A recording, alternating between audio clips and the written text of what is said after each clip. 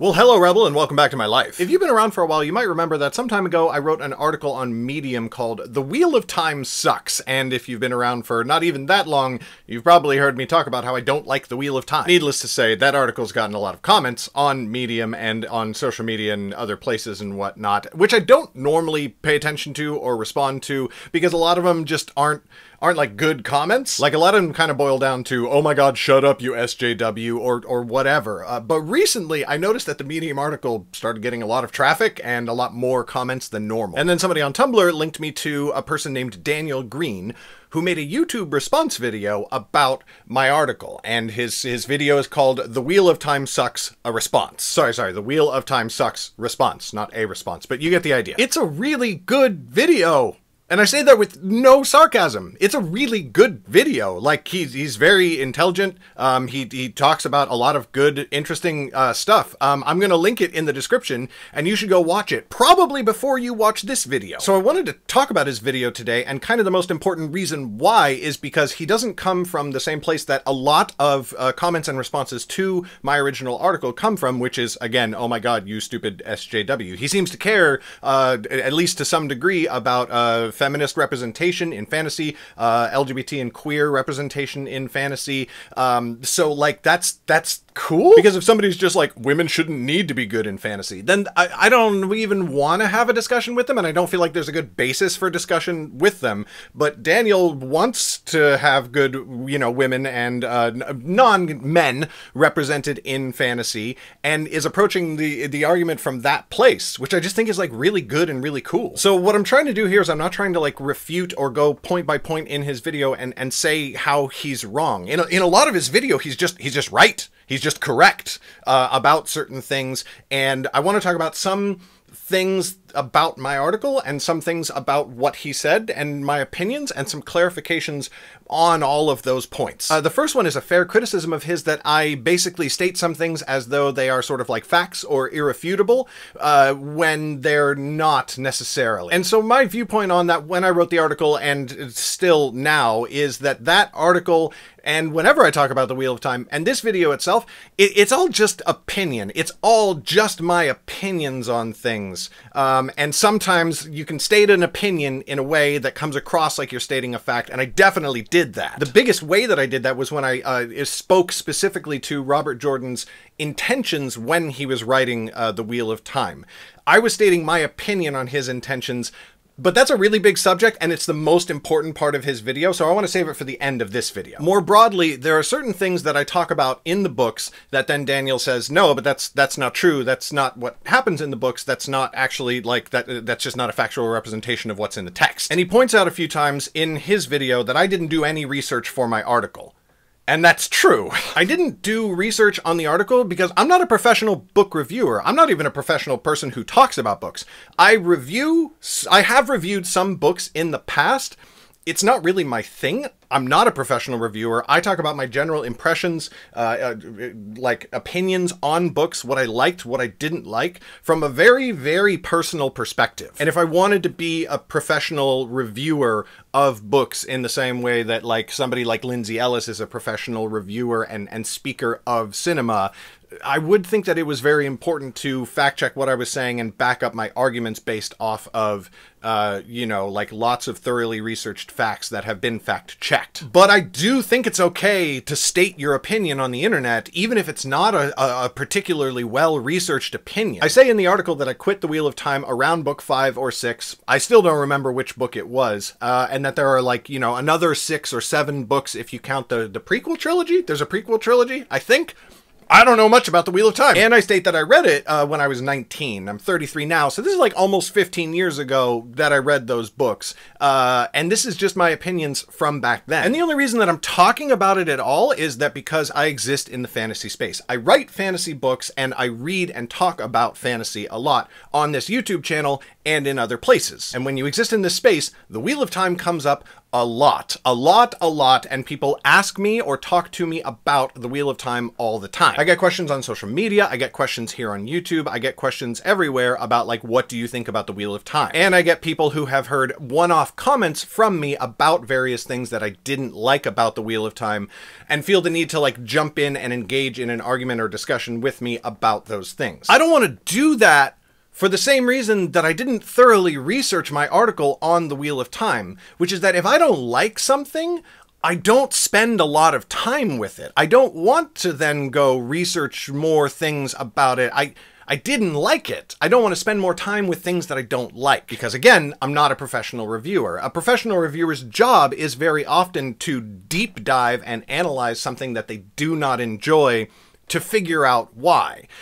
That's not me. I'm just talking about my opinions on the Wheel of Time. So I just want to make that, like, very clear on everything else that I'm going to say on this video and retroactively for that article, because I probably was not clear enough about that in the article. For example, Daniel talks in his video a lot about the women of the Wheel of Time, their agency as it's displayed through the series, the character growth that they go through, where their stories end up, how they interact with the main character, and all of that is probably true. That is just not what I experienced when I read the books, right? It is very deeply clear to me that Daniel is somebody who, I mean, obviously loves the Wheel of Time series, but has also spent a lot of time reading it and meta-contextualizing it, studying behind-the-scenes stuff. I mean, flat out, definitive statement, Daniel Greene knows way more about the Wheel of Time than I do. And for that sort of deep dive analysis of all of the reasons that the series is great or why you yourself might like it, you should listen to him before you should listen to me. My article was, honest to God, created as a thing that I could link people to if they wanted to get in a discussion of the Wheel of Time with me, because I didn't want to do that. I've spent so much time talking about the reasons that I don't like it and listing them out that I was just like, I'm just gonna have a list, and when somebody's like, you didn't like the Wheel of Time? Why? I can just be like, here's why. Here's exactly why, and I don't want to talk about it anymore. Because again, I don't like spending a lot of time engaging with things that I don't enjoy. And in his video, Daniel's obviously kind of upset at me. And that makes sense. If somebody came from one of my favorite authors and was saying mean or hurtful things or nasty things about them, I would also probably be a little bit upset with them. And if I did respond, I would probably respond in a similar way that Daniel did, particularly if I thought they were saying something false or incorrect or misleading. Now, my default is not to respond to that stuff because it is, again, engaging with negativity and things that I just don't find pleasurable to talk about. I don't like talking about all the reasons that somebody else is wrong.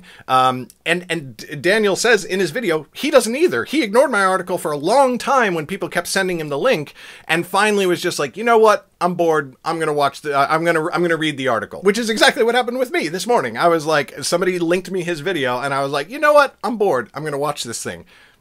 And I enjoyed his video a lot more than he enjoyed my article, which is great. So that bit about wanting to have that article out there as my definitive statement on my negative feelings towards the Wheel of Time is something that I put out despite the fact that I don't generally give books bad reviews. I just don't like to do it. But that, as with everything, is very, very dependent on context. For example, I try, and I've probably slipped on this at times, but I try never to give negative reviews to independent books, for example, because I just don't feel like they need that. It's kind of hard enough for an indie author out there, as I myself know full well, and so if I don't like it, I kind of just don't talk about it. And the Wheel of Time article was one, as I said before, a desire to have a definitive statement out there so I didn't have to talk about it every time that the Wheel of Time came up. And two, a statement of opinion about why I didn't like it to hopefully give somebody else a barometer of what I do and don't like in my fantasy. And on that count, I actually think that it's fairly successful. Except in Daniel's case. Most people who read that article and have left comments have been in one of two camps. The first camp is people who agree with me on feminist issues, queer issues, racial representation, and are like, yes, this is also what I did not like about the Wheel of Time. And the second camp has been people who think that these issues are stupid, irrelevant, don't matter at all in the creation of art, and they are the people who say, shut up, you stupid SJW. So on that front, I feel like my points were communicated in the article in the way that I wanted them to be communicated, to give people a very clear read on how I feel about the book and why, to give them a better view of my opinions as a whole. If you too did not like The Wheel of Time because you don't think that it does representation and treatment of women and minorities and the queer community well, you will hopefully agree with me on that level of analysis with other people. And to be totally honest, you will probably also be more likely to enjoy my books, because that's a huge focus of my work, as anybody who's read my books or watches my YouTube channel will already know. And if you are the person saying, shut up you stupid SJW, because you don't care about social justice issues, you don't care about feminism or representation, I want you to know that you should not trust my opinions on any other book reviews either, because I'm not even trying to, I'm analyzing things from a very different place than you are. So the point was communicated effectively, except for Daniel, who seems to care about the same issues that I do, but thinks that my reading of the book is totally and completely wrong. And again, that is his right, and again, he definitely knows The Wheel of Time better than I do. In fact, the highest praise I can possibly give Daniel Greene's video is that it has made me want to go back and reread The Wheel of Time, which is not an impulse or a desire I have had in the 15 years since I first tried that series. All right, now, the last thing that I want to talk about in this video is Daniel's comments on my comments on Robert Jordan himself and his intentions with the series. This is the big topic. This seems to be the thing that I said in my article that got Daniel the most upset and that he feels is the most egregious in my article. In summary, what I said was that while I was reading the series, I had the sudden feeling that Robert Jordan wanted to keep writing The Wheel of Time until he was dead and leave it as the great unfinished work of Robert Jordan. Unfortunately, I still stand by that. That is still the feeling that I have from what I read of The Wheel of Time 15 years ago. That is not a definitive statement on the author's intent. Nobody can know the author's intent except for the author. We can pull clues from context, and Daniel referenced several contextual things that seemed to point the way that was not Robert Jordan's intent. Unfortunately, a lot of the things that he referenced were metatextual. They were word of God. They were outside the book series itself. He mentioned at one point that there was commentary from Robert Jordan at the end of the audiobooks. I never listened to the audiobooks. I don't generally listen to audiobooks, so I never heard that and have no frame of reference for that. The only frame of reference that I have is the 5 or 6 books that I read. And my memories of those books, old as they may be, and possibly inaccurate as they may be, is the only frame of reference and is the only context that I have for my opinion on what his intent was. And just like I think it's okay for people to talk about their opinions online in general, I do think it's okay to say what our opinion of the author's intent was. It's obviously not okay to misquote what somebody said, or to say, well, Robert Jordan literally told someone he wanted to leave his work unfinished at the end of his life. That would be a flat-out lie. This is my reading of the book and what I think Jordan wanted on some level. And I do actually think that, despite the fact that Daniel pointed out in his video, which I didn't know when I wrote my article, Jordan died kind of young. I think he was 50 or in his 50s or something like that, and he died from health complications. He didn't, he died from essentially a disease, and probably much younger than he wanted to. Again, this is my opinion. I feel like if Jordan had lived another 30 or 40 years, we would have gotten 5 or 6 more Wheel of Time books, and the same thing probably would have happened at the end of his life. That's just what I feel from what I read in the books. Although again, Daniel is the first person who has made me want to go reread the books, and probably, if I find the books enjoyable, listen to some of the metatextual commentary and see if I do still feel the same way. And I might feel the same way, even if Robert Jordan explicitly says that that's not his intention. There are lots of authors who have said that their intent with a work was one thing, but where a lot of people who read the work just kind of disagree. This can be in a small way or in a nebulous way where the disagreement is not very strong, such as when J.K. Rowling says that she intended for there to be subtextual queer representation in the Harry Potter series. A lot of people who read the books are like, no, I don't think you did. I think that you said that afterwards because you thought it would sound good. That's my opinion on that book. And then there are the more obvious, clear-cut examples where disagreement comes more easily and is much more firm and resolute. Like the recent book Adam, where the author claims, oh no, this was never meant to be transphobic or homophobic at all.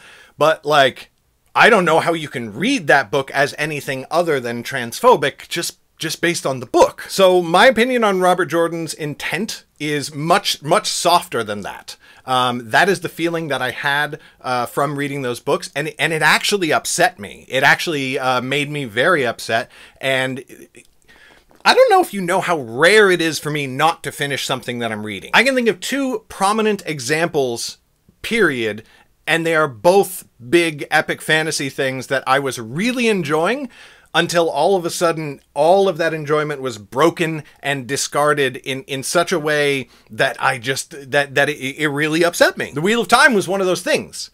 And so the way that I feel about it is still the way that I feel about it.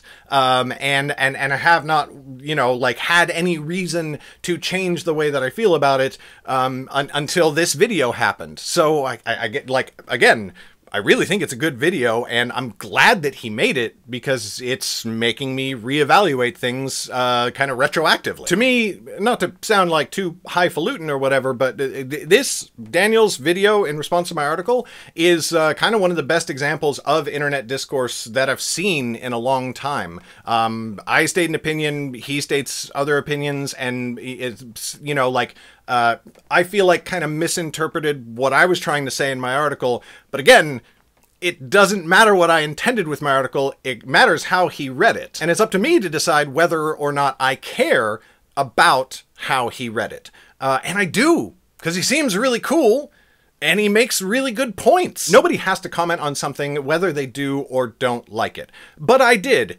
for reasons that I have already explained in this video. Nobody has to respond to my article. Nobody has to read it or interpret it in any particular way. But Daniel did read it, and he did respond for reasons that he makes very clear in his video. And I'm not obligated to read any comments or to have opinions on what people think about what I said or to respond to those, but I am, because I like it. So definitely, I mean, I don't have that, you know, like many people who watch these videos or follow me on social media or anything like that.